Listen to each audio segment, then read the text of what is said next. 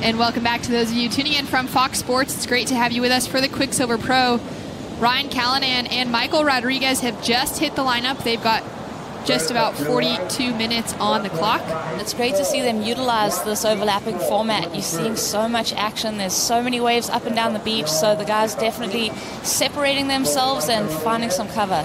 Michael Rodrigues flies into the air after coming out of the barrel, so having some fun. He's just hit the lineup, sitting in second priority out in the water. So two count at the moment as we see Ryan Callinan ducking in on his backhand. Can he find the door? Unable to come out of that one, but just staying busy.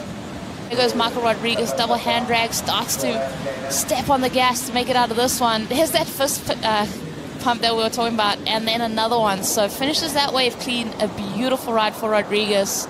And having a paddle, but had this one during the break. I love it. Completely disappears even after the spit. So that was so well maintained. Here the crowd go mad too. That just shows that they're so invested in it. But Ryan, beautiful barrel.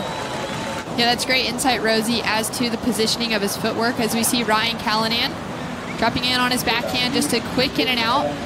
Hopes for that wave to open up for something else. Other morning, even though he exited the water early. Ryan up and riding again. Another deep barrel from Ryan. Wow. Rosie, what are our judges paying attention to today as we see Michael Rodrigues in heat number 2, threads the barrel, comes out clean, almost gives that claim again. You can see that smile as he comes through to the inside. Michael Rodrigues is in our second heat in the water, still 24 minutes on the clock, and he's chasing a big score to take the win away from Ryan Callinan. Barrels that just threading through there. When the people disappear from view, they are so deep inside that cave. Having a paddle now, dropping in late. Michael Rodrigues comes out, but goes flying down into the sand on the finish, so that's an incomplete. And they follow us, and they're really behind us, French surfers, and this year with 6 French surfers max in the heat now. And trust me, there's going to be a lot of noise on the beach.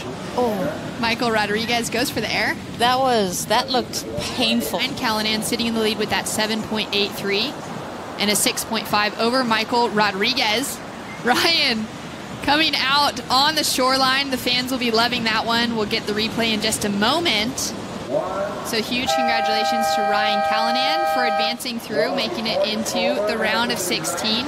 Mark Lacomere currently sitting in the lead over Felipe Toledo. Felipe chasing a 6.47.